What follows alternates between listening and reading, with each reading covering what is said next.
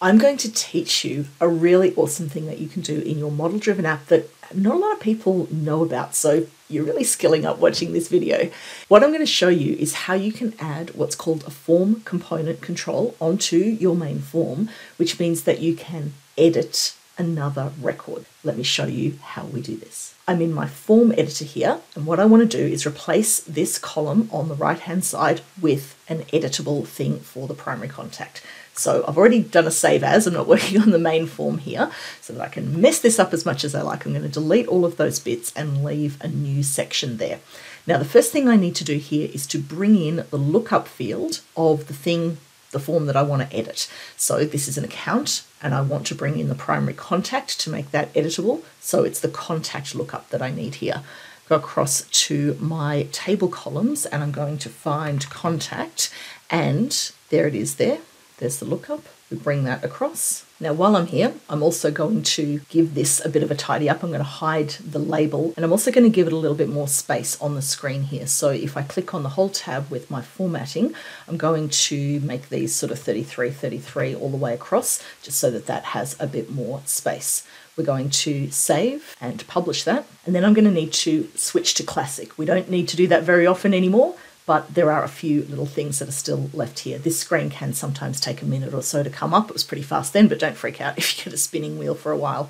From there, we're going to go into primary contact and click on the change properties button. We're going to go into this tab called controls, add a control, and the one I want here is called form component control, and we add that, and then we say, yes, please, let's have that across all of the different interfaces. Now, one final step, we're going to go into forms and click on this little edit icon, and we need to put, now stay with me here, I'm going to make this easy for you, a little XML snippet in here.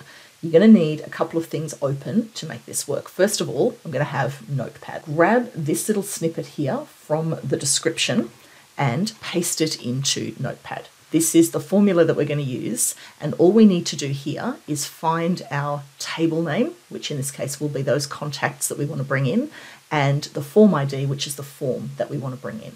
So the way to get those two bits of information, you'll have another tab open just with make.powerapps.com.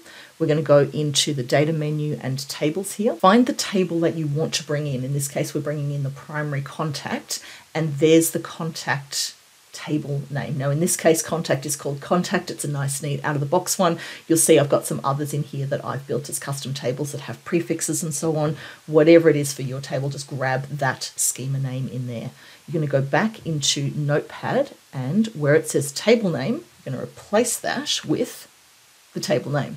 All right, so far so good. Form ID is the other thing we need. So back into our make.powerapps experience here, we're going to click through to contact, click through to forms, and then find the form that you want to bring in. So you can design one specifically for this if you want. I'm just going to use the standard main form for contact. Open that in the editor, and then in the URL at the top here, where you get to the edit / grab this little code here, all the way along to the question mark, but not including a question mark. Copy that, Control C, back to my Notepad, and paste that over the top of there. Good, all right, we did it. Grab all of that now. Copy that.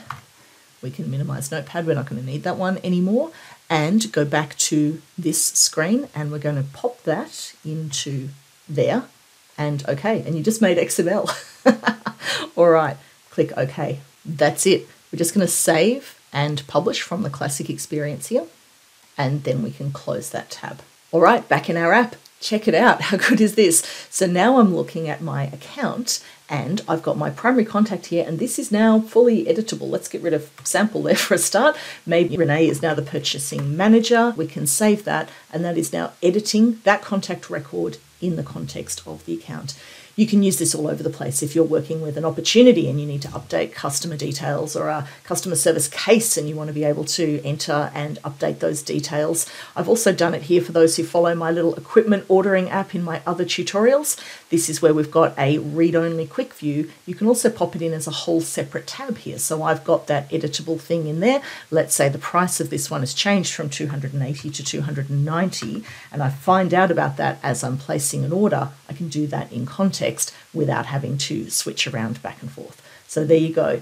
cool little trick for your model-driven apps. Let me know how you think you might use that. And you're ahead of the game if you know this one. I haven't seen a lot of people using this. I've got a whole series of model-driven app tutorials here. Make sure you check that out to learn even more awesome things.